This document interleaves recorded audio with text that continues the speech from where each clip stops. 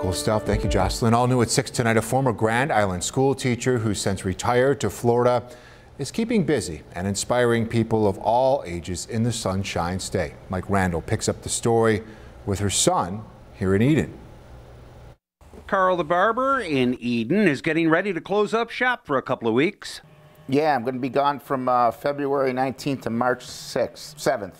This time of year, Carl's customers know that he's getting ready to head south to Florida to take part in a 5K run with a very special partner. That would be Carl's mom, Betty. She picked this up about 11 years ago. She started doing this 5K. Betty taught elementary school on Grand Island, raised 8 kids, Carl's the youngest, and has always stayed active. Just renewed her driver's license, and she's got a boyfriend now. By any measure, Betty is amazing, especially when you know she just celebrated her 100th birthday in June.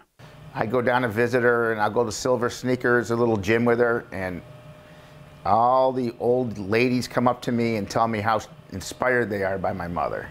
Carl and Betty run in the Gasparilla, a race that's part of a 3-day pirate festival in Tampa. This year, Betty has been selected as the Grand Marshal of the parade. It's so great to be able to do this, this space stuff. I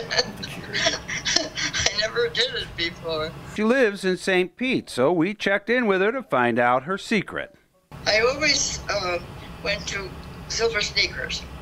I think that keeping on a regular schedule and exercising is what helped for me to live this long. Carl says his mom is quite the celebrity now, and not surprisingly, she usually wins the race in her age group. I didn't have much competition in my age group, so I usually was the winner. Congratulations to an incredible athlete and a proud son. Yeah, she's got a lot of discipline and positive attitude. Mike Randall, it was wonderful to talk to you. Betty Ashley, the pleasure was all mine. Mike Randall, 7 News, Eden.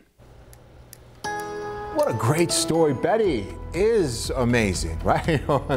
Wow. Thank you, Mike. Meteorologist Autumn Lewandowski's here. Betty, 100 years old, still getting it done down in Florida. Going strong. Hey, got to keep with it, got to keep moving, and that's exactly what she's doing.